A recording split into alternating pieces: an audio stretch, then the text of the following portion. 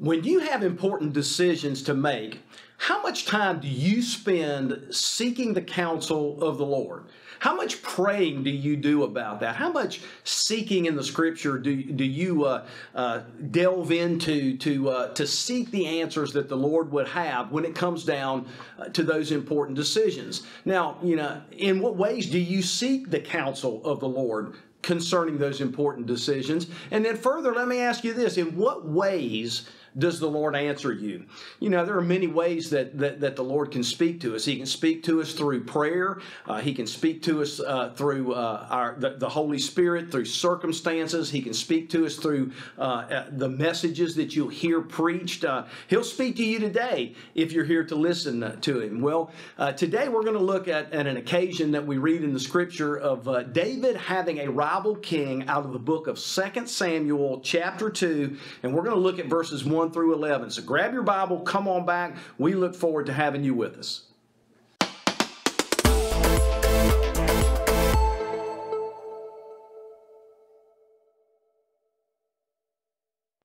Hey folks, welcome to the Wednesday evening Bible study of Central Baptist Church of Oak Ridge, North Carolina. I'm Pastor Roy. We're glad that you're joining us. And a moment ago I mentioned that we're going to be looking at passages that are going to come out of the book of 2 Samuel chapter 2. So if you've got your Bible, and I hope you do, go ahead and turn on over in those passages with us. And we're going to look at a particular instance of not only David having a rival king, but how David handled important decisions in his life, and ways that we can take note of how David handled situations, that we might be able to be as faithful and do the same thing as he did in regard to these particular passages. So we're looking at 2 Samuel chapter 2. And we're going to be reading verses 1 through 11. It says, it happened after this that David inquired of the Lord, saying, shall I go up to any of the cities of Judah? And the Lord said to him, go up. David said, where shall I go up? And he said, to Hebron. So David went up there, and his two wives also, Ahinoam, the Jezreelite, and Abigail, the widow of Nabal the Carmelite. And David brought up the men who were with him, every man with his household, so they dwelt in the cities of Hebron. Verse 4, then the men of Judah came, and there they anointed David king over the house of Judah, and they told David, saying, the men of Jabesh Gilead were the ones who buried Saul. So David sent messengers to the men of Jabesh Gilead and said to them, you are blessed of the Lord, for you have shown this kindness to your Lord, to Saul, and have buried him. And now may the Lord show kindness in truth to you. I also will repay you with this kindness because you have done this thing. Now therefore let your hands be strengthened and be valiant. For your master Saul is dead, and also the house of Judah has anointed me king over them. Verse 8, but Abner, the son of Ner, commander of Saul's army, took Ishabeth, the son of Saul, and brought him over to Mahanaim, and he made him king over Gilead, over the Asherites, over Jezreel, over Ephraim, over Benjamin, and over all Israel. Ishabeth, Saul's son, was 40 years old when he began to reign over Israel, and he reigned 2 years. Only the house of Judah followed David. And the time that David was king in Hebron over the house of Judah was 7 years and 6 months. Let's pray together. Father, as we come to you now, we're grateful and thankful for the fact that, Lord, you don't leave us hanging when it comes down to big decisions and circumstances in our lives. You simply want us to call upon you, to trust on you, and Father, often to wait on you as you guide us along the path that you would have us to take.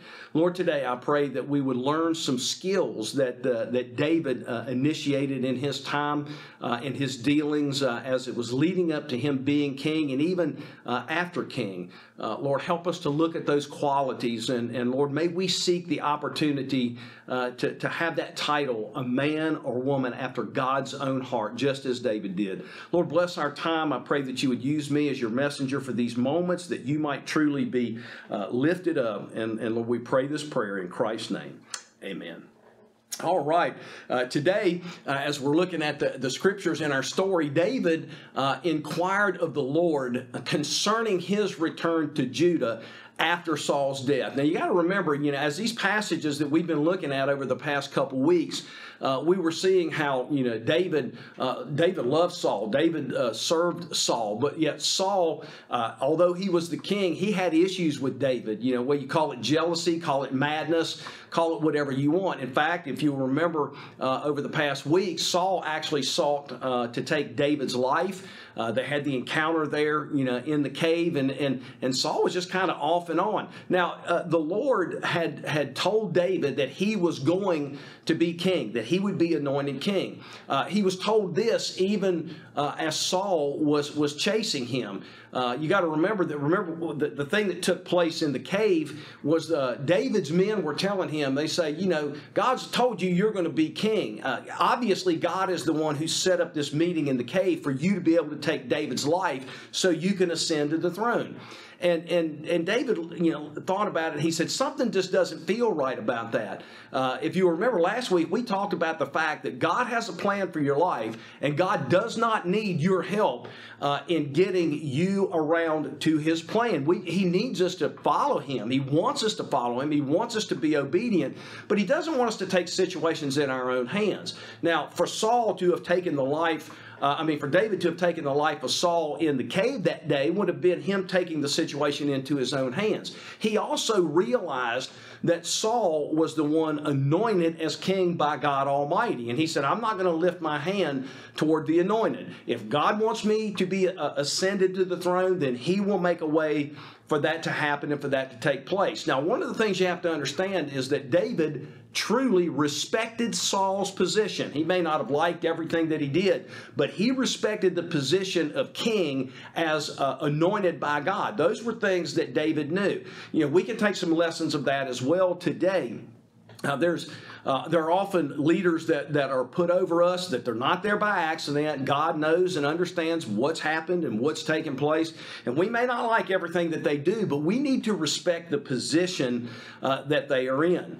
Now, so what happens is when David has this issue, the passages we're looking at, he inquired of the Lord concerning his return to Judah after Saul had passed away. And there were two things that God revealed to David in response. Let's look at verses 1 and 2 of our scripture text today.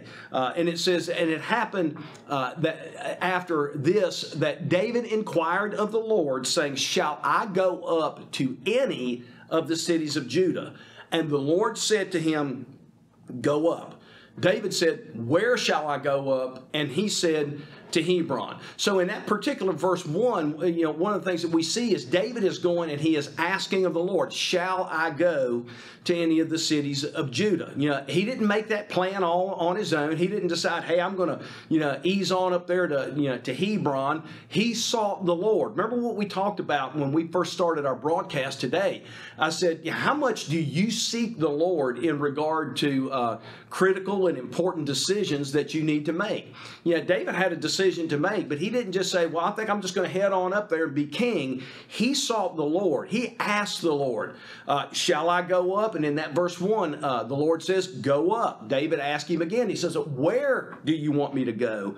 And the Lord said to him, I want you to go to Hebron. So he has gotten a clear voice of the Lord. The Lord has told him, this is what I want you to do, and this is where I want you to go.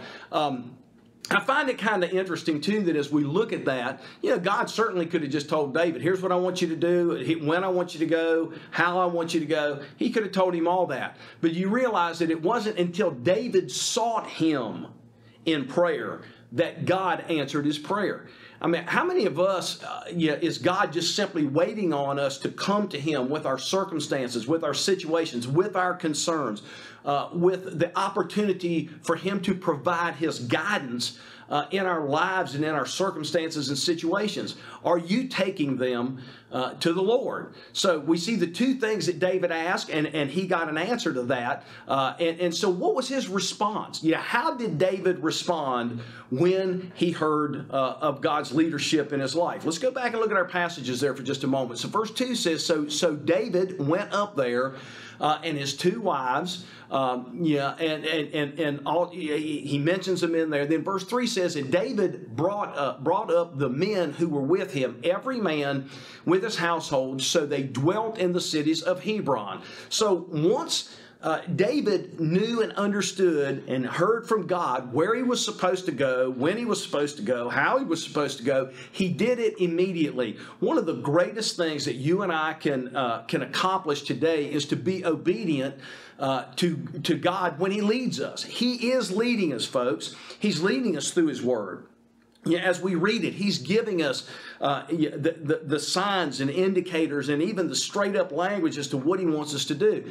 He is wanting to lead us as we pray to Him. He is going to provide you answers. Now the question is, when God gives you those answers, are you going to be obedient to follow His will for your life? Now, things can get complicated. We're going to get to there in just a moment as we consider these things. Now, there's something I want you to understand. I want to kind of rewind our scripture for just a moment, because I want to share with you a passage out of 1 Samuel chapter 13, verse 14. And I want you to consider, how David's example in this instance reveals that he is a man after God's own heart. Let's look at 1 Samuel 13, 14. And it says this. It says, but now your kingdom shall not continue. Now this is being addressed to Saul, okay? But now your kingdom shall not continue. The Lord has sought for Himself a man after His own heart, and the Lord has commanded him to be commander over His people, because you, that's Saul, have not kept what the Lord commanded you.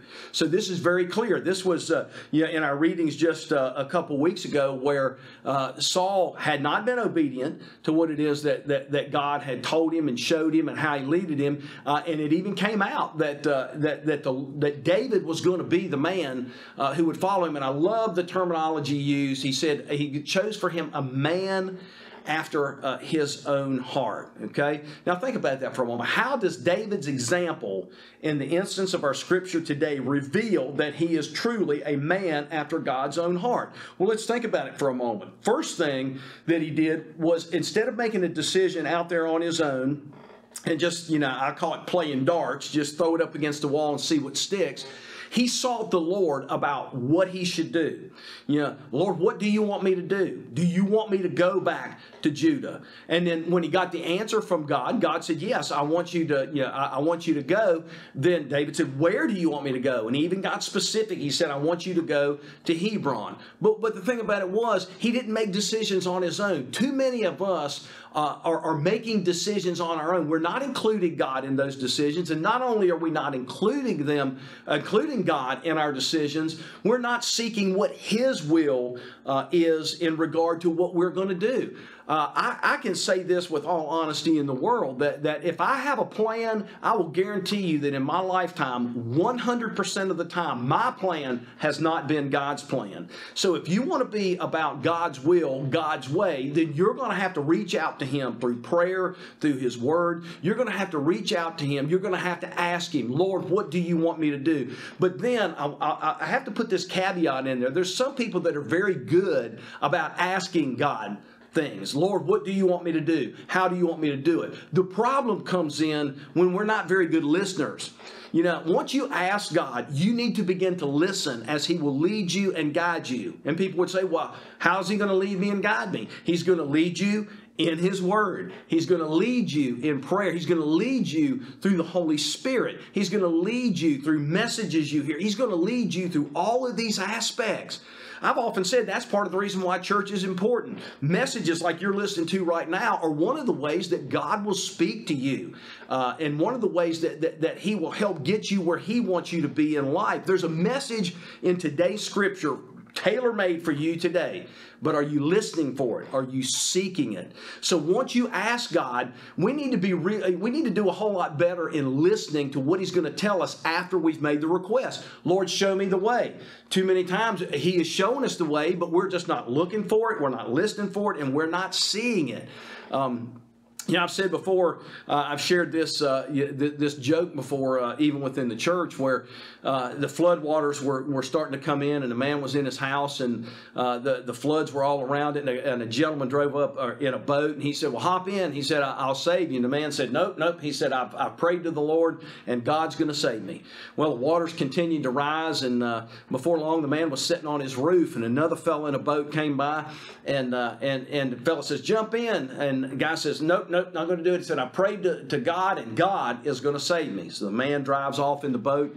Then finally, there's the man that's standing on the top of his chimney, and the water's up past his knees, and a helicopter pilot comes by and drops down a ladder and says, climb on, I'll save you. And the man says, nope. He says, I'm waiting on God. God is going to save me. I prayed to Him, and He's the one that's going to save me. So the helicopter flies off, and then the next thing you know, the man drowns, and he opens his eyes in heaven, and he's disappointed, and he says, Lord, he said, I prayed to you, and I was with all the faith in the world that you were going to save me, and how come you didn't save me? And then God tells the man, He said, I sent you 2 boats and a helicopter. What more did you want? See, too many times we're looking at things to be so spiritual-esque, as it were, that we miss the simple things that God is trying to show us. So David has given us a good example of following the Lord. Now, as we've done our Bible studies, I've always asked you that one of the things to look for are sins to confess. So, as a sin to confess, what does it indicate for you and I when we make decisions apart from God's counsel? When we go out there and start making decisions on our own, we haven't sought God about that. We haven't gotten His opinion over the circumstances and situations. And I mean everything. That person that you may be dating, the new job situation up there, how much have you carried this to God in prayer and then taking the time to listen to see which way He's going to lead you or to see what He's going to tell you? And folks, let me be honest with you. It's not always going to be something that you want to hear. Once again, we get to that in our passage. Nobody said that following the Lord was going to be something that was going to be easy to do. Do we have some sins we need to confess today because we've been making decisions in our own lives and in our own circumstances apart from God's counsel? We either haven't sought Him or we have sought Him and we haven't listened to what it is that He has to say. So now as we get back to our text for today, after David returned to Hebron, there was an honor that the men of Judah bestowed upon him. Now let's look at our verse 4 of our text today, and it tells us this. It says, Then the men of Judah came, and there they anointed David king over the house of Judah, and they told David, saying, The men of Jabesh Gilead were the ones who buried Saul. So now what we've got is we have David being anointed king in Hebron. What an honor, man! Those folks loved him, but they also told him something that was critical. That they told him who it was that buried Saul. Now, because David sought after the Lord instead of seeking the crown for himself, there are some conclusions that we can draw from this about his personal walk with God.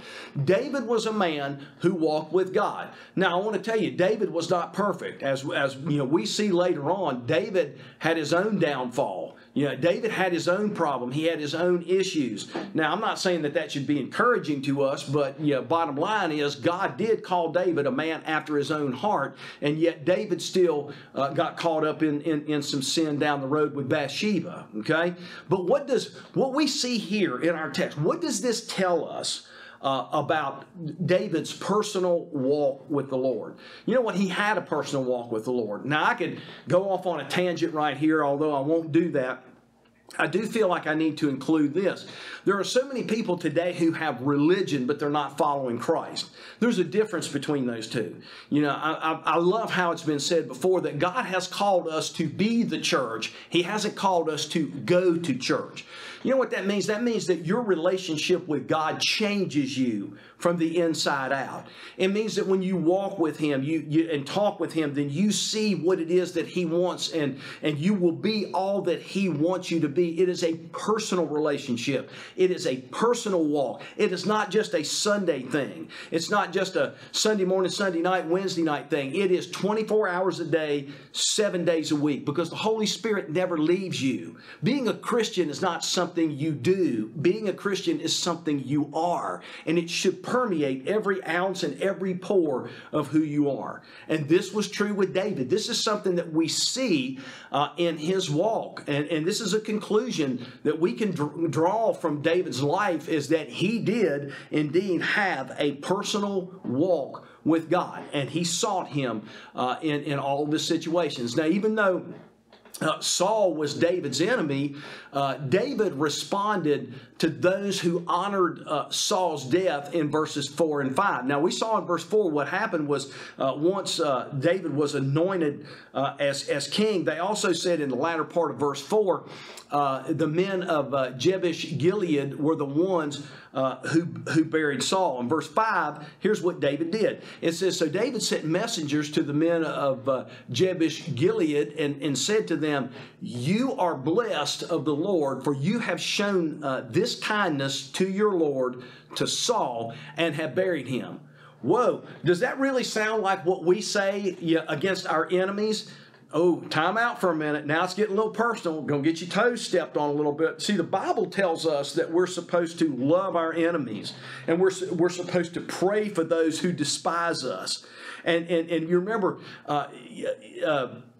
Saul was trying to kill David. He was seeking him to even kill him. And yet, David continued to honor him. He continued to honor the position. And the men of Jabesh Gilead that actually went and buried the body of Saul, David sends for them and gives them the message, you are blessed of the Lord, for you have shown this kindness. Did you notice what it says? To your Lord, to Saul, and have buried him. In other words, you have done what was right. You have showed that kindness, and there is blessing and favor that will fall upon you. And this was even, from Saul's enemy, David. Can you do that when those things happen? When you're around your enemies, those that despise you, can you truly pray for them in the right heart? I'm not saying pray a David prayer from back when the throne was taken from. If you remember over in Psalm 55, David was actually praying that God would send his enemies alive to hell. That's not the kind of praying the Lord wants us to do. He wants us to pray with the right heart. But he responded. David responded to those who honored Saul's death. Why do you think he did this? Think about that for a minute. Why? You think it was just some sort of show or what? I don't. I think it was because he truly honored Saul. He truly honored the position. Even though Saul wasn't doing everything right, the bottom line was God Almighty had anointed Saul as king. And David was not it at that particular time. And David knew that in his position, it was to honor the one God had put in that particular place. And he did just that. Man, what a beautiful picture. I'm not saying that that's an easy picture for you and I to look at when it comes down to our enemies, but nonetheless, it is what God has as an expectation from us. So why do you think he did it? He did it to honor the Lord, and he did it to honor those who honored their king, whether he was right, wrong, indifferent, or otherwise in his leadership. He was the one who God had chosen, and to honor him meant to honor God. Can we say that in the circumstances and relationships that you and I have today? Are we honoring God by honoring those people that God has placed in those positions in our lives? Okay? Yeah. In what ways does this quality that we see in David's life make him somebody that's easy to respect? You know, when you're around somebody like that, that's the kind of guy that you're like, yeah, I like to hang out with him. I respect him. Don't necessarily think that I could have done what he did, but I respect what he did. Sometimes that's the way we look at it. And we see David was a bigger man because he followed the Lord and did what the Lord commanded him to do. And let me clue you in on something. That's not just what the Lord commanded David to do. It's what the Lord commands you and I to do each and every day as well. And when you find people who can follow the Lord this closely and honor him, even in the midst of turmoil or strife, man, those are people that we can respect. Those are qualities that we would like to have and see within our own lives. Now, it was God's will for David to be king. And something ironic happens. So when we think about it, you get the picture. David's gone down to Hebron. He has been anointed king, and immediately there's a conflict that arose. In verses 8 through 11, some of Saul's people got together, went and got his son, and they came and they anointed Saul's son king. Well, now you're sitting there going, okay, well, then who's king? Is it David or is it Saul's son? And in those verses 8 through 11, it kind of tells what districts and areas Saul's son is over, but yet David was still king in the area of Hebron. Now, following God's will is often difficult, and it's often filled with challenge. I can honestly say that every time it's difficult, and every time it's filled with challenges. And what is it? Following God's will. Nobody ever said that it was going to be easy. Imagine what this is like. David has heard that he's going to be king. He has patiently waited for God to ascend him to the throne. Saul has finally, passed. He took his own life, after being mortally wounded in battle. Now David's thinking, okay, it's my time to be what God called me to be. And as soon as he gets down there and gets to Hebron, he hears that there's yet another king, a rival king that has been anointed at the same time as him. Man, that's got to be difficult. There has to be challenges. You also have to remember some of the history of the Old Testament days. Kings made sure that they weren't going to have anybody who could challenge their throne. Throughout history, there were even times that kings would kill their own sons so that they wouldn't, be in conflict and potentially off their daddy and take the kingdom away from him because they were of that royal line. So, being a king, man, it was no holds barred. It could be very, very bloody along the way. And now here's David. God has called him to be king, and yet Saul's son has also been anointed king and given even more providence. Why is following God's will often so difficult and so filled with challenges? Well, the reason why is because Satan doesn't want God's plan to be brought about. For everything that God has that's good, Satan creates some sort of a counterfeit to try to draw us away or to try to suck us in. And unfortunately, too often God's people fall for that counterfeit. They fall for the thing that's flashy and golden that Satan is putting out there. I want to encourage you not to do that. I want to encourage you, seek the Lord. Listen to what it is that he has to say in the same manner that David did in our scriptures today. Listen for him, wait on him, and be about his will. And remember, that doesn't mean that just because you're following God's will that it's going to be easy. In fact, it's probably going to be a very difficult journey. Maybe you could think about a time in your own life when following God's will was difficult and challenging. Probably even as I was speaking, some of you could have recalled some of those circumstances in your life when you're like, hey, look, man, I'm just trying to do the right thing, and it seems like every time I turn around, I'm hit with some other difficulty or some other challenge. Am I sure that this is what God wants me to do? Well, God will reaffirm that you're on his path. Most of us, if we follow the Lord for any amount of time, can remember or think back to some of those times when following God's will was very challenging and very difficult. Now, as you think about those times, what are some of the ways that you grew spiritually through this personal experience. You know, I've often heard people say, you know what, my prayer life was completely different after I came through this. My Bible study was completely different because it seemed like no matter where I was reading in the Bible for that particular day, it was applicable to my life. And folks, that is true. When you're a believer and the Spirit is in you, the Spirit will teach you. The Spirit is your teacher. And when you begin to read God's Word, that's why we call it a living Word, because it is so applicable to where you are on this given day. The Holy Spirit will show you how it's applicable in your life. But you know, part of the problem is we never get this because we don't get into the Word like we should. So I want to challenge you. Get in the Word that you might grow. Not that you're just doing superficial reading. Like we've said, take one chapter a day.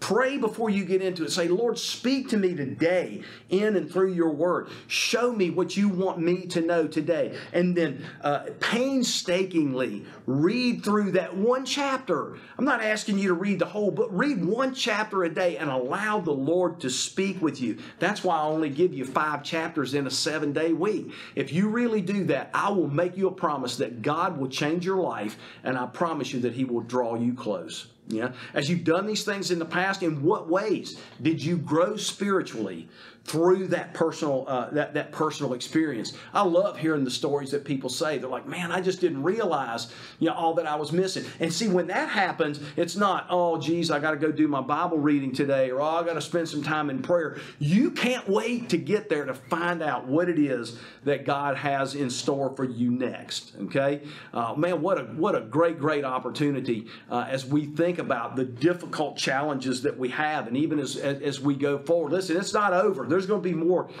challenging and difficult times of us following the Savior. Okay. Now, when God's will is challenging, there's something that is incredibly important for you and I to do. And make sure you get this. What is one of the most critical and important things for you and I to do, particularly as we're going through challenging times? And this is what it is. We need to persevere. You know what persevere means? It means to hang in there. It means to stick with it. It means don't give up. It means hang on. Even when it's at its worst, you hang on. Get that determination in your mind and in your heart that you will not quit on God. One of the greatest examples I believe we have in the Word of exactly this is Job. When Job went through all the trials and the turmoil that he was going through, and he didn't understand what was taking place and what was going on, even though he was upset with God, he said this. He said, though he slay me, yet I will serve him. Job was not happy to be in the situations and circumstances that he was in.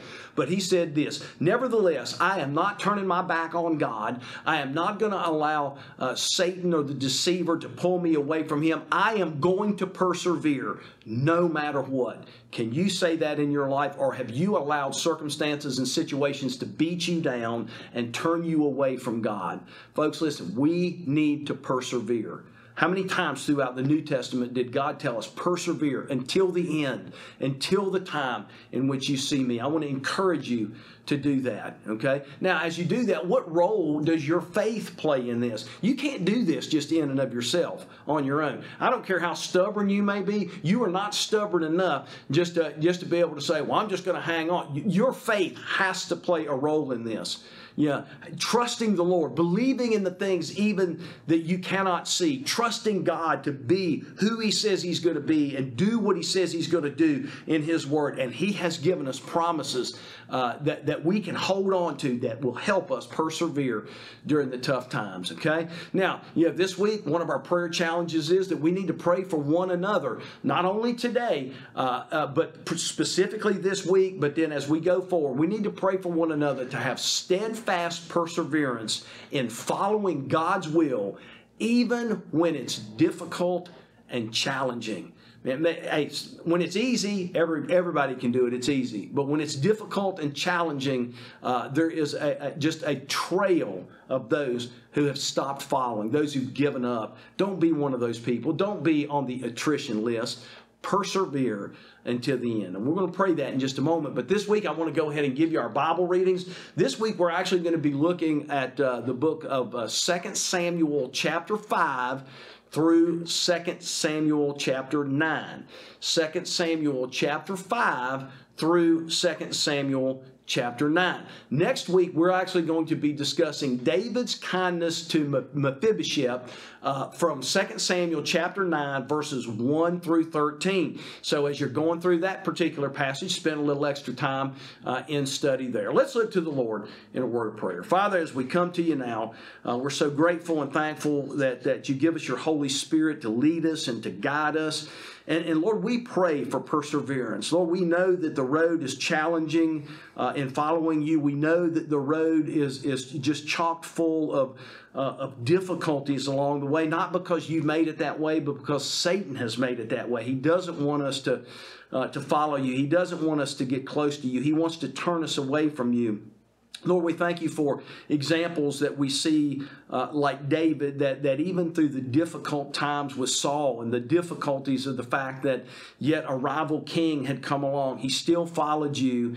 He still wanted things to be done your way, and that didn't mean that they weren't going to come with their difficulties or challenges. So, Lord, as we go through the difficulties and challenges, I pray that you will just draw us close to you. Help us, Father, to hold on with such tenacity until we see you. Lord, may we persevere until the very, very end. Lord, help us to pray for one another and to be that coach of encouragement in one another's lives as born-again believers, because, Father, we need each other and we truly need you. Help us, Lord, to get into your word. Help us to get onto our knees in prayer that you might speak to us and lead us and guide us along life's journey. And so we pray this prayer in Jesus' name. Amen. Hey, folks, thank you for joining us for our Bible study. We look forward to seeing you each and every week right here on Wednesdays. But if you happen to be in the Oak Ridge, North Carolina area, we would love for you to stop by and visit with us. Our services are at 10:45 on Sunday morning. And we are a Central Baptist Church of Oak Ridge, North Carolina, located at 1715 Highway 68 North, just across the street from the Oak Ridge Military Academy. I look forward to seeing you this coming Sunday as we once again gather around God's Word. God bless.